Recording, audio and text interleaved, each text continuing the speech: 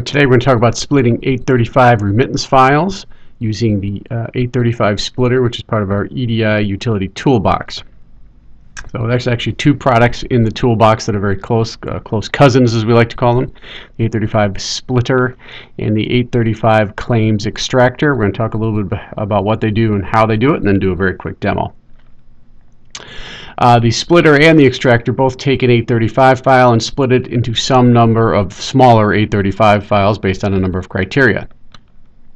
All of our toolbox utilities follow the same three rules when we're making edits. First of all, we never change your original file, it stays intact. Instead, we make a copy of the file and we place that optionally into a separate location, which we of course do encourage. The splitter, 835 file splitter, will take a file. In this example here, let's pretend we have one file with 7 claims totaling $10,000 of payments. And we use some logic to break that into, say, 3 files. The result will still have the same 7 original claims all placed somewhere totaling the same $10,000. So the sum of the parts are going to equal the whole. The 835 Claims Extractor is a little bit different. It works on a different principle where we're just going to look for pieces of information to select claims from and grab certain claims out of a file. So we don't care about balancing the sum of the parts to the whole. In this case, we just want to grab, the 3 claims we want here and put them into a single file. Methods for splitting. There's actually a couple. One is what we call a natural split. Whenever you have a file with multiple payees in it, multiple individual self-contained checks, if you will, or the ST to the SE segments, or your payee level, that will be your primary split. That will split on that actual ST-SE break. For files with single payees in it, where we're actually going to split up a check into multiple pieces, we have a couple ways to do that. There's 2 canned routines.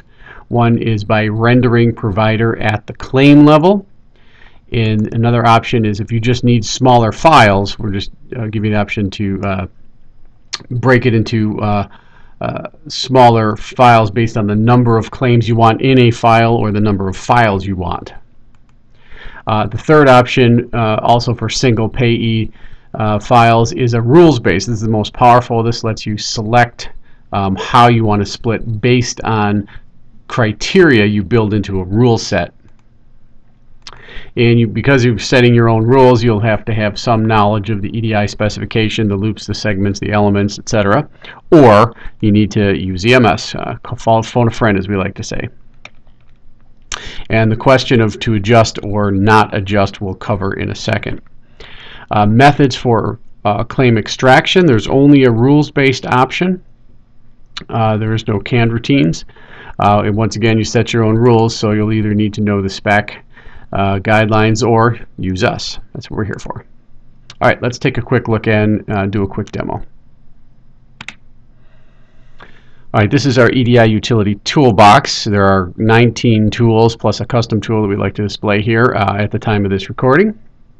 I'm also going to take a look at some files in Windows Explorer. Here is a bunch of files in a folder called Splitter. There's also a folder called Completed Split Files that has nothing in it at the moment. So what we're going to do is we're going to do some splitting, and we're going to put the result in that file there. So we're actually going to demo the splitter right now.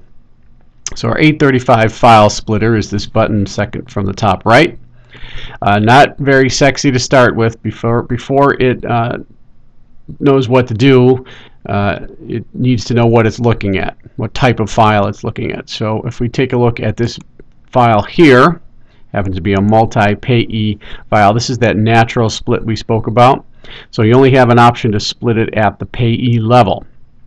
But it does give you some file naming convention options. So you can put any one or more of these things into the actual file name of the file you create. Very common to put your payee ID or NPI in most cases of the payee. You can also put these other options as well. And we're also going to tell it where to put the completion, and we're going to put it in that folder called Completed Split Files.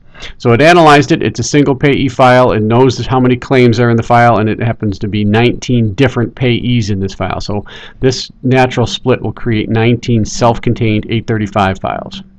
When I click OK, first thing it does after it does its work is present me this audit window here. So here's the original file for the Happy Home Healthcare Corporation with its 19 different payees in the file. And here's the amount of the check and whether or not there were any remit level adjustments or PLB segments for the EDI folks. And down here, here's the 19 different files that it created. So it created the file using the original file name plus a counter 1 through 19 to ensure that it's unique. Plus I also told it to put the payee ID. In your cases it would most likely be the NPI. So at this point we can print it out to hard copy if you wanted an audit trail, or we can just select OK.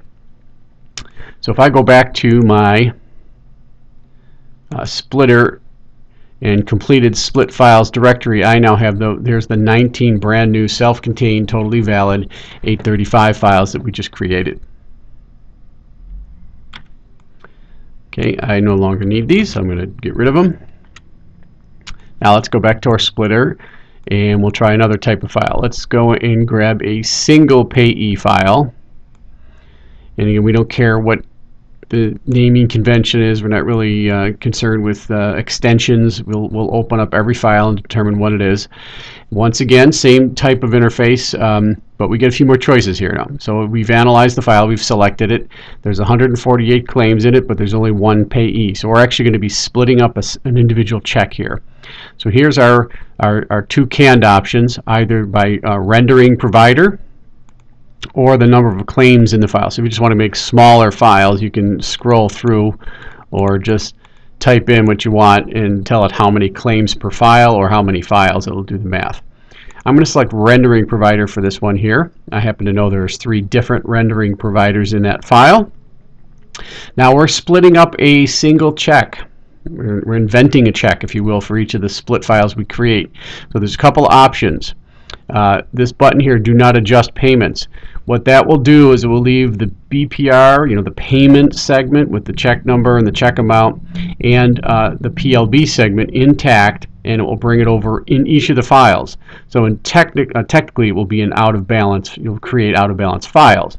Some people like that because it has a tie back to the original unaltered 835 file. For those of us, myself included, who can't stand an unbalanced file, you can also force the check to be in balance by selecting this option here. So it will generate a check amount that's equal to the sum of the paid amount of the claims and do a proper balancing. When you do that, the PLB segments or the remit level adjustments as it were, what do you do with those? You're splitting up a check, and by definition those particular segments don't have anything to do with the claims in the file, so you can't really assign them. So what we do here is we do not extract them, we leave them off. We do create a balanced 835. Most of the folks in the field don't have a problem with that because they have to deal with these PLB segments offline anyways, usually through the general ledger or some other kind of entry. And once again, I'm going to put my completed split files in a separate location, and I'm going to click OK. And just as before, we get a little audit window. In this case, there are no PLB adjustments, so it was kind of a moot point here. But here's the amount of the original payee to County Hospital, Inc. And we created 3 files. We invented the check numbers, but the sum of the parts do equal the whole. And we now have 3 files in that same directory. Let's go back and take a look at it. Oops, grabbed the wrong one. There it is there, completed split files. Now here's the 3 different with, and it also puts the rendering provider's ID in there. In your case it'll be an NPI in most cases. Now get rid of these and let's do one more. This time we're going to do the rules-based option. So I'm going to grab a single payee file, same one in fact, and instead of my 2 canned options I'm going to go to my rules-based option. Now I write these rules myself. You can have as many as you want, and this requires knowledge of the spec. So if I took let's take one that does CPT right there. Here's one, it's a rule called CPT that it was written. We're looking for all the files that have all the claims rather in the file that have a certain CPT code in it, or certain CPT codes. And once again, same options apply. Now if I've written the rule, all I need to do is select it and select OK. but let me edit the rule to show you how these rules are built. In this case, we have 4 different operations in the rule, and in this case we're going right down to the service line level. You can do anything within the claim, pull any segment, any qualifier, any element, etc., and use conditions. So in this case here, I'm going to look for CPT codes, which can be found at the service line level, the SVC segment. The qualifier is an option. I'm going to be looking, optional rather, I'm going to be looking in SVC01, and I'm going to be making a comparison. In this case, I can make string, numeric, or date comparisons. But I'm going to make a string comparison. I'm going to say SVC01 contains, and here's my value. I'm going to type in 80048. So we're going to find if it's got 80048 in SVC01, I'm going to grab that entire claim, not just the service line, but the entire claim, and I'm going to put it in a file. And this file ID is free-form text. It will do 2 things. First, it determines what file it's putting it into. So I wrote 80048 with underscores, just that'll put that in the file name. If I look down and look at the other 3 rules, they're very much the same with different codes. So if anytime it sees a 74000, it's going to take that entire claim and put it into a file called 74000. So far I've got 2 options here. If it finds a 72128, I chose, just for illustration purposes, to put this in the same file as the first one. So it's going to put it into 80048. Same as this. So you can do that. So they don't all have to go to different files. Some of these multiple conditions can go to the same file. And lastly, I just was throwing this in here for fun. I'm going to put it in a file called Dave. And you can continue on and on. And we do OK, and here's what happens with our audit window. Our original file, just as we saw a moment ago, it found a bunch to put into 80048 file, and there's the dollar amount. It found some to put in 7400 here, 000, not much, but a little bit there. And anything that it could not match, it takes all the leftovers, if you will, and puts it in a file called no match. Of course, you can rename that anytime you want.